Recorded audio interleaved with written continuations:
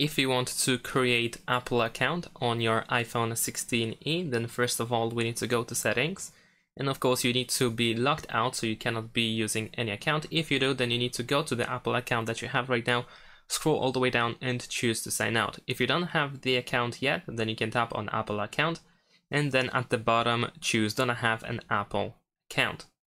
So select it, and we need to enter your first name, last name, and date of birth, and then press continue.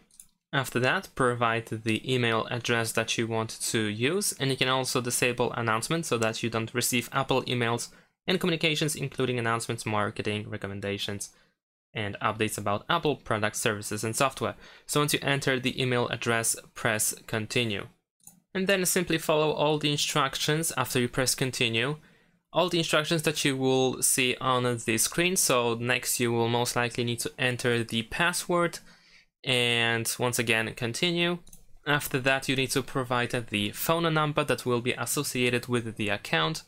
But of course you also will have a choice to use a different number. You will see a text, use a different number, so feel free to use it if necessary. And once you agree to terms of service, you should be able to easily sign in on your iPhone 16e.